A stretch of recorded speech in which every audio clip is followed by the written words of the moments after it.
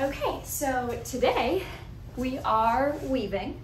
I have already gotten on loom, of course. I have sampled, I've done about 24 inches of experimentation, and then I have done 2 smaller weavings. They're both about 11 by 11 inches. So those are almost ready to go. I just have to get the whole thing off the loom. But I have enough space to do 2 16-inch tapestries. So they'll be, obviously, okay, they'll be rectangular, obvious, thank you. So I'm gonna do one of them today. My hope is to get it all done today so that it looks cohesive and together and, lovely. But that's a lot of weaving to do in one day on a rigid Heddle with very small yarn. So we're not sure we're gonna finish it. And by we, I mean the royal we. Me, myself, and I are not sure we're gonna power through. Luckily, I don't have any day job stuff to do today. I have 1 day job stuff to do today, and the rest of it will just be weaving.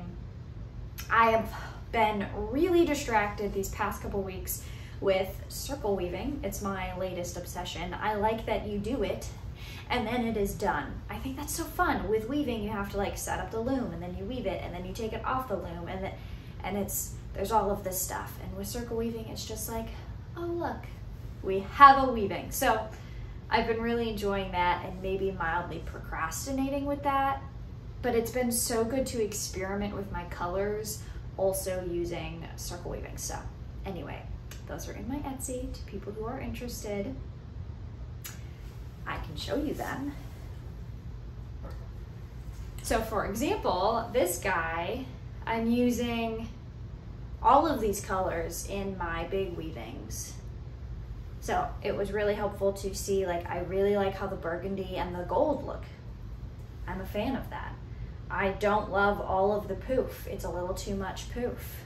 It works really well in this, but it doesn't look as good on loom, in my humble opinion. So I'm a fan of this guy. This guy I love. I realize I really like the green with the colors of the warp. So I'm trying to emphasize green in some of them.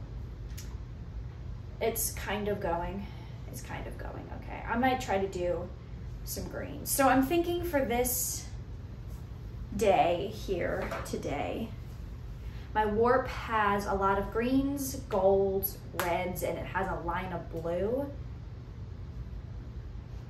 So I'm thinking I might emphasize green and gold and do like an early fall kind of vibe, which I know that it is November and that it is no longer early fall. I know that I'm so behind on the trends. I wish I cared more. I don't really. I was inspired by fall as it was happening. I can't be inspired by fall in the summer so that I'm ready to sell everything in the fall. This is just life. It doesn't matter. So that's what I'm doing today. I'm gonna weave all day and my back's gonna hurt really bad at the end, and that's gonna be fun for me. So as we see here, as previously mentioned, we've got a lot of the red gold and then some blue green up on the warp right now.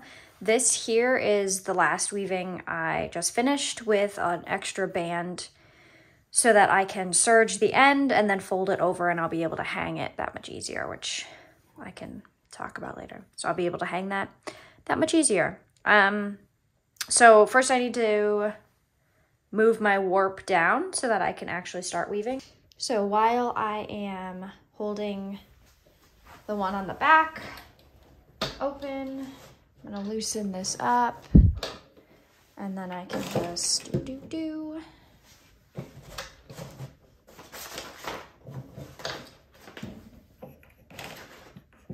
Like so.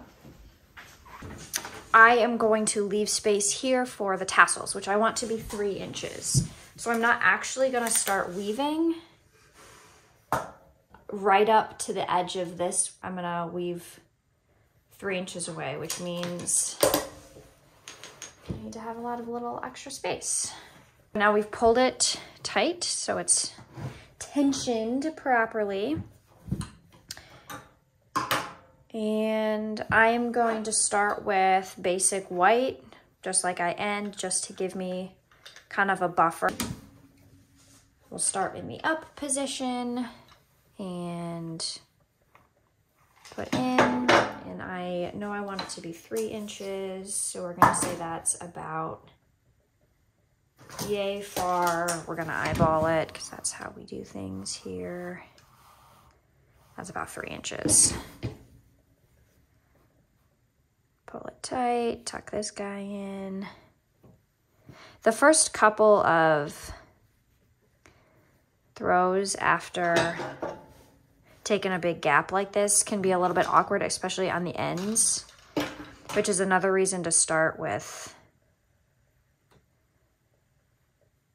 an easy pattern and an easy yarn instead of trying to do anything too complicated to begin. But there we have it.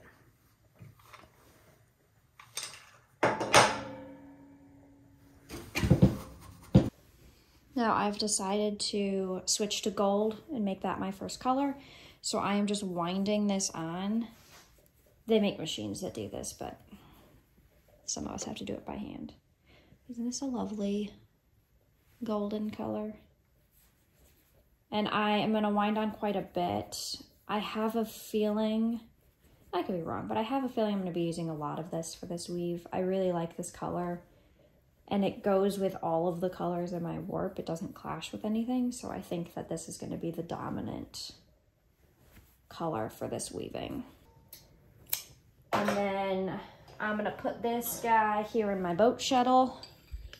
You just kind of stick it in like this. You are totally supposed to put this thread here in this hole so that when you're weaving, it doesn't come out. I don't do that because I switch between colors and I switch between little bobbins without the proper whatever. I don't do it right because I only have one boat shuttle, and so typically for each color you'd have a totally different boat shuttle, but I've only got the one, so I switch out the bobbins instead of the full shuttle is the long and unasked for explanation there. So we're starting with it up here, and I just pass the boat shuttle through, set it to the side,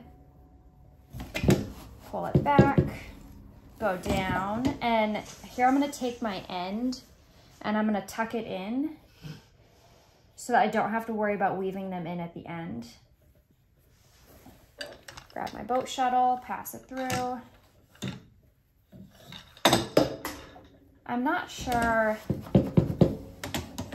how much gold I want to start out with yet, so I'm going to kind of play it by ear.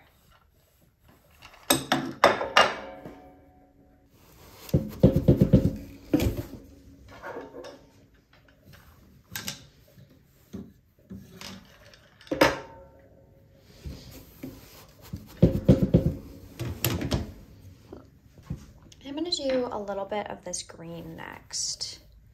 So I'm just gonna go ahead and cut this off, tuck in that end so I don't forget.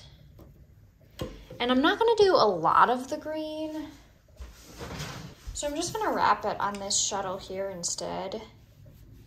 This excessively large shuttle.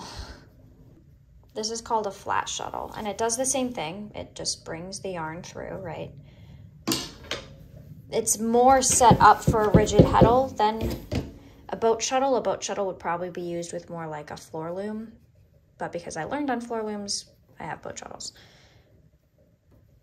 We're just tucking that end in, and we'll just do a few rounds of these. You'll also notice when I bring the yarn in, I don't bring it straight down, I bring it at an angle. That way when I tuck it in, it doesn't pull tight over here. So that I'm not pulling in these edges, I'm keeping them nice and straight. If I were to do this and pull it tight, and then bring this down, see how that's like pulling that right there? Quite unattractive, and also it's going to mess with my tension. So let me correct that. Just do that.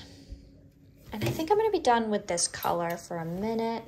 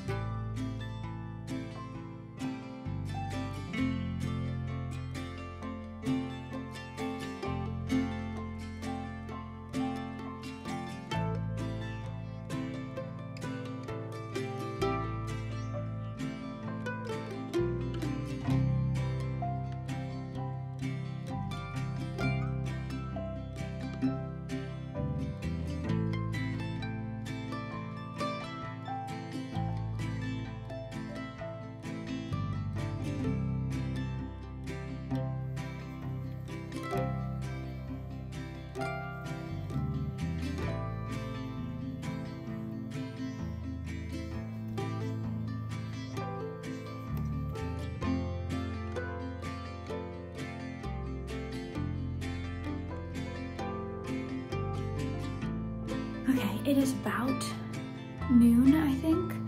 I took an hour break for lunch and put on a sweatshirt because it was really cold. And I made some tea. So I don't know why I felt the need to show that. Yes, so I'm about halfway through. I'm going to finish, hopefully in the next couple of hours.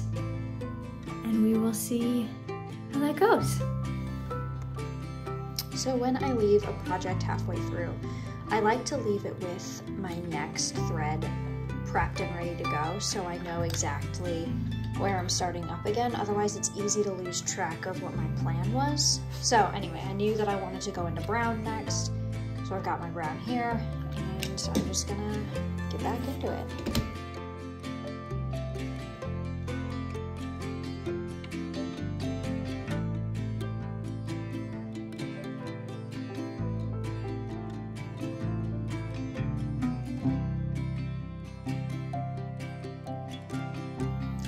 Another thing I like to do when I reach this point is start taking pictures, like detailed photos of the work as I go.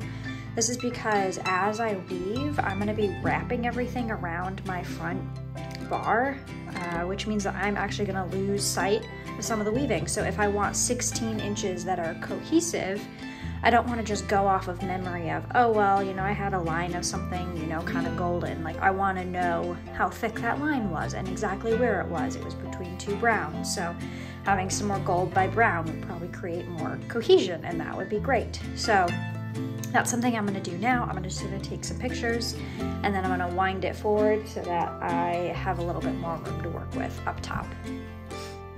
Something I also forgot to do was actually mark my location. So I know that this is 10 inches. So because I'm trying to make something that at least approximates a certain length, specific length, I need to mark my inches before they're all wrapped around this front bar and I can't, you know, see where it is. So this is 10 inches. I'm gonna put a little pin in that because I actually still need that needle.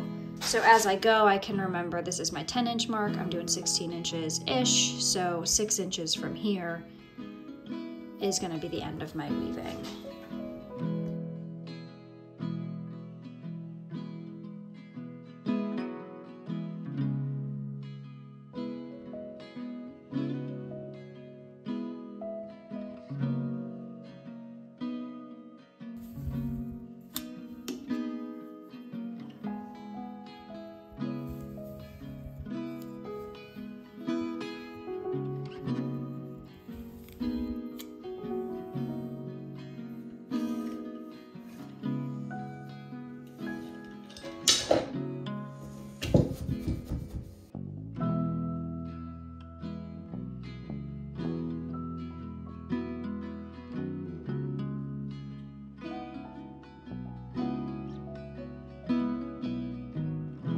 Okay, that's 16 inches. And we're gonna finish with more of the white.